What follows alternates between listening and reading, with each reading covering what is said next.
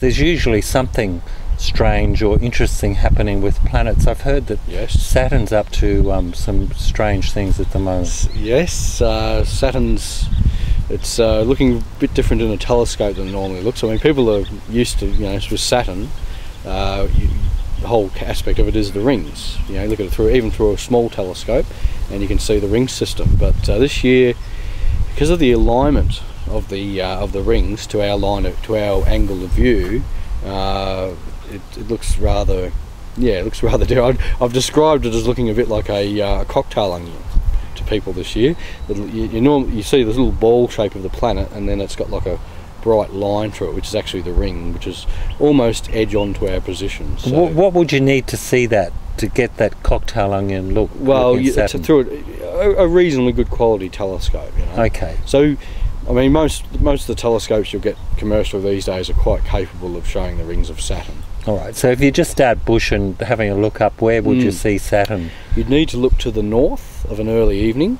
Later in the evening, it's setting in the northwest area. So as early in the evening as possible, as soon as it's dark. In fact, some people would probably even try before it's dark. But now, that could be a bit problematic too at the early part of June, because I've noticed that the moon is on the wax at the moment. Yes, although with Saturn the moon's not going to be such a problem. The planets are pretty resilient generally to the moon's light, but you are right that the moon will be dominating the evening sky, particularly for the first week, as it heads up toward full, and then the second week it'll dominate the whole sky for a while around that full moon time, which can make viewing other things a bit difficult. Start of the second week.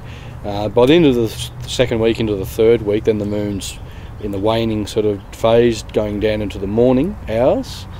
So the evening would be suitable for dark sky observing. By the third week, and then by the fourth week, it's new, and then coming back into the evening at the end of the month. So that cycle, you need to keep the moon factor in perspective. That's an important thing to consider. If you've got a dark night and it's plenty to see during the evening, the Milky Way is, when there's no moon around, the Milky Way at this time of year is fantastic. From an early evening right through the night until the morning, and the parts you'll see will change, but it's a real, there's heaps and heaps of good areas of the Milky Way to see. I guess a lot of people, the first thing they do when they look up to the sky, in Australia in particular, is they look for the Southern Cross. Absolutely. Sometimes they see the wrong one, I'm told. They can. There's actually 3 crosses in the southern sky. There you go, Dave. There's a scoop for you. There's actually 3 crosses. There's a Southern Cross, and then there's the False Cross, which is a lot of people seem to confuse with the Southern Cross, although it looks a bit different. And then there's also another one called the Diamond Cross. I see. So there's actually 3 crosses. So how do you know where the Southern Cross is? The Southern Cross is the key. The first thing is size. It's small. The Southern Cross is the smallest of the constellations patterns in the sky, just over 60 square degrees. It's about the size of an adult's clenched fist held at arm's length. So you're looking for something quite small.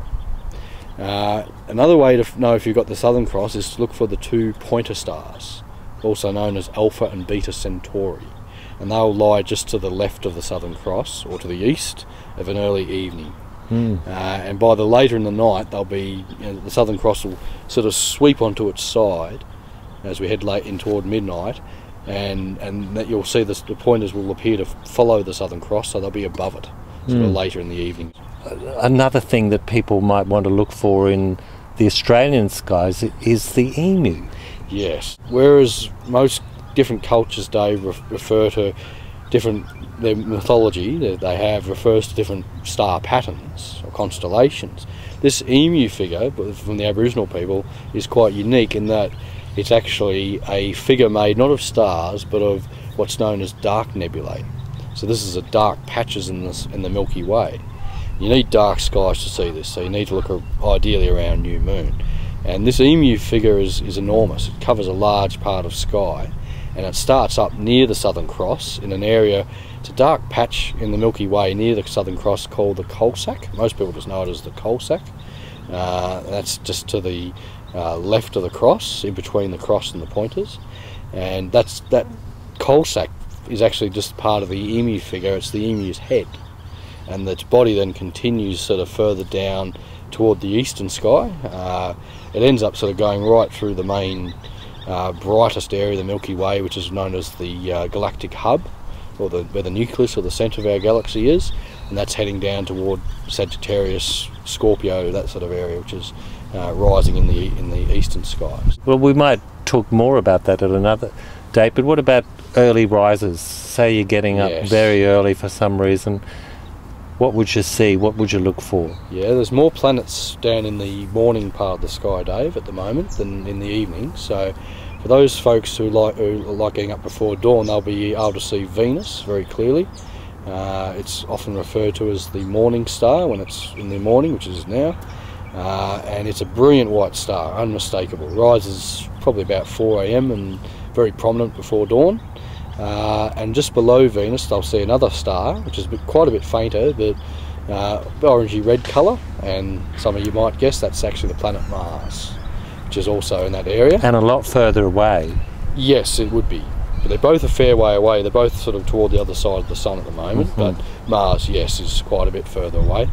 Venus, probably you're talking 150 million kilometres or more, maybe up to 200 million. Mars is probably over 300 million kilometres. What about Jupiter? Jupiter's up there at the moment? Jupiter would be above those two. It's rising sort of late evening, so by the early morning it's very well placed.